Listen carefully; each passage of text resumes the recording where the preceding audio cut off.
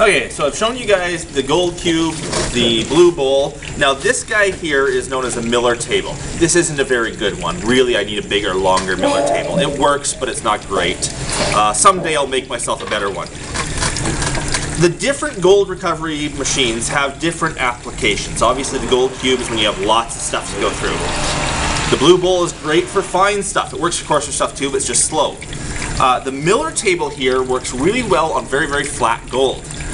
Gold that comes from one of my hard rock mines, which is really like round and big and bumpy, just rolls right off the Miller table. Does not work well. But flat gold works real well on the Miller table because it lays down flat onto the flat sheet and then the water flows over top of it. It is a very simple tool. All it is a very, very, very flat sheet with a thin layer of water flowing over top.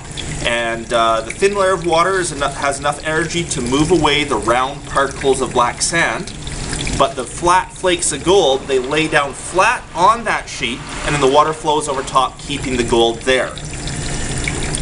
You have to set it up just right, at just the right angle, just the right flow of water, so that the gold flakes don't get up into the water flow and start flittering around and go away. And a longer Miller table actually helps with that. If they do get up there flittering around, they have a chance to fall down and lay flat. Any question there? Is this what the guys on Alaskan Gold Rush use, except like a bigger version? No, they're using what's called a shaker table, which is a larger scale machine. Okay. So let's put a bit of the cons on here. And you can see the black going away. The black is just going away.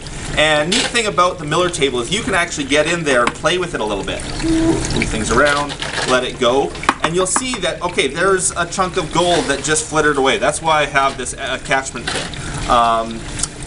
You'll see the gold that's laying down flat up here, and water's just floating over. You'll see some that got up and moved a little bit, but caught down on the tray.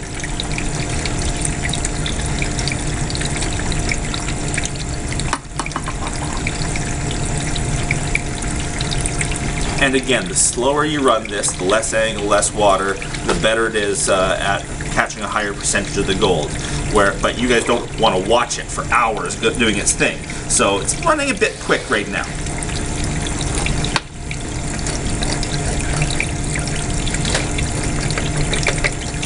You can see the gold, there's quite a bit of it up there being caught.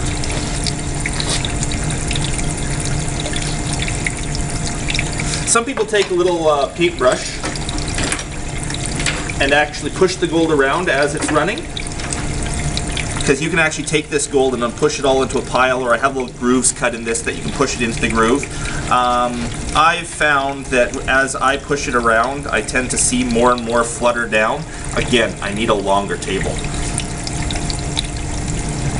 So I don't play with it too much. I just, all I play with is the black sand at the top, trying to break it up so it goes away.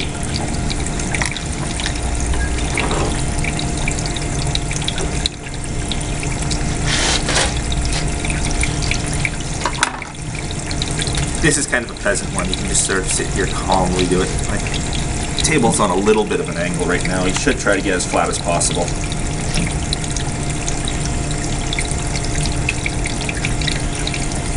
Remember, this material is the larger stuff. I ran the finer stuff through the blue bowl to show you that blue bowl in action.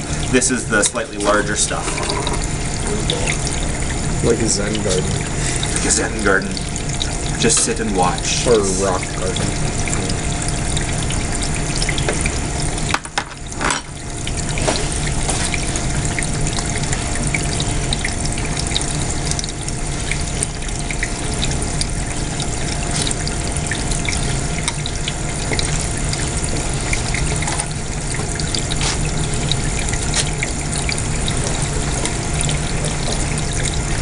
You see some of the flakes are getting down here, some are going right down to the bottom.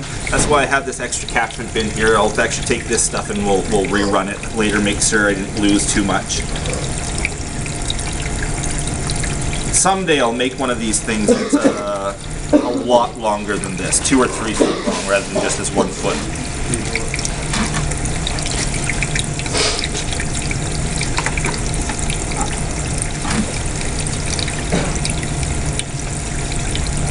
I also have this machine set up to vibrate. I've got a vibrating mechanism on here that it can actually start shaking the whole thing. It helps the black sands go away a bit quicker. Also makes the gold go down. It also makes some of the gold start to travel down. And there goes a piece. And there goes another.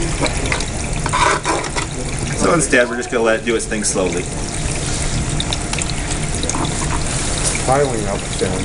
Piling up. That's because I'm on a bit of an angle. I got my angles a little bit wrong here. And the water flow is going off onto one side. See if I can adjust that a little bit. Probably just the way it's sitting on this stool. It'll be okay.